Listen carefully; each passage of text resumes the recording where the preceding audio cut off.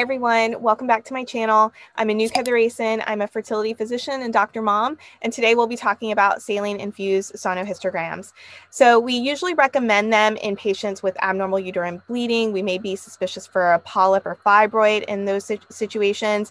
In patients with infertility, if we're suspicious for polyp, fibroids, adhesions, these type of things. And in patients with recurrent pregnancy loss, in those situations, we want to make sure there's no uterine cavity malformation, no septums, and so we often recommend it in those patients also. Sometimes we'll do a baseline ultrasound and see something suspicious for a polyp or a fibroid that may be impacting the cavity, and we may recommend it in those situations also. Or patients that do in vitro fertilization is actually part of that process as well. We want to make sure the uterine cavity is perfect before we put an embryo back in, and so it's built into that process also. So now we'll talk a little bit more about how the process works, when we do it, and what to expect afterwards.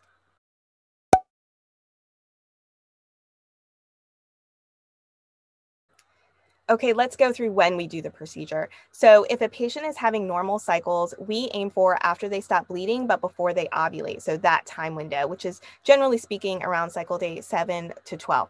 The reason why is we don't want any bleeding typically during the procedure. This can cause artifact and make it harder to interpret the study. And we don't want to do it after ovulation because we just don't want to interfere with a theoretical pregnancy. Now, in patients where they are already on birth control, for example, patients doing in vitro fertilization, they will often do birth control as kind of the lead-in into the stimulation. And so we'll often do the saline ultrasound while the patient's on birth control. And we can do that anytime. The fact that they're on birth control suppresses their cycle, so they should not ovulate. So we have the flexibility to do it anytime in that circumstance.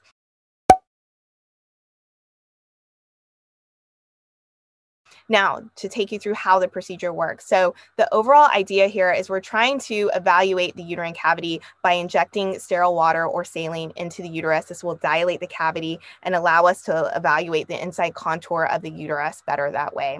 Now, to kind of take you through step by step, first, we'll put a speculum in, then we will cleanse the cervix with a cleaning solution called betadine. Then we will advance a catheter into the cervix and into the uterus. Once it is in place, we will then remove the speculum, leaving the catheter in place. Then we will attach sterile water or saline to the catheter. Once that's done, then we'll bring in the transvaginal ultrasound probe and introduce that into the vagina. Once that's in place, we will start to inject the sterile water or saline into the uterus. This will dilate the cavity, and we'll perform an ultrasound to look at the inside contour of the uterus that way. So that's pretty much how the procedure goes. So this is what a normal uterine cavity looks like. If a patient has a polyp, this may be what it looks like. If a patient has a fibroid that's impacting the cavity, this is what that can look like. Sometimes we'll see adhesions.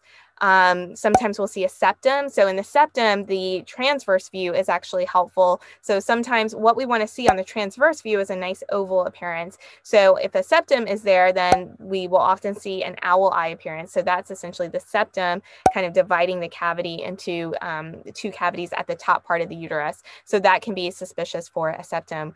Sometimes we'll do a 3D ultrasound as part of the saline ultrasound. So the 3D will give us a nice overall view of the uterine cavity after the procedure. Once the procedure is done, we'll remove all the instruments. I'll go over the findings of the study with the patient, and then we'll go over typical things to expect. So it's normal to have a little cramping during this procedure, so it's okay to take some Motrin 30 minutes before the procedure, but generally speaking, it's a pretty well tolerated test. Other things to expect are going to be spotting, sometimes a little vaginal discharge, and basically some fluid leaking out. So that's going to be normal since the fluid was in the uterus, that it will leak out. So we'll often have the patients put a pad in place to help with that after the procedure.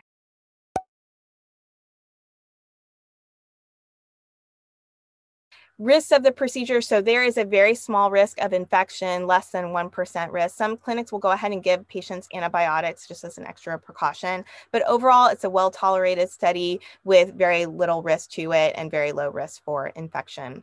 So that is the saline infused sonohysterogram. If you guys have questions, please leave them for me in the comments below. If you like this video and found it helpful, don't forget to give the video a like, subscribe down below. Thank you guys again so much for watching, and see you in the next video.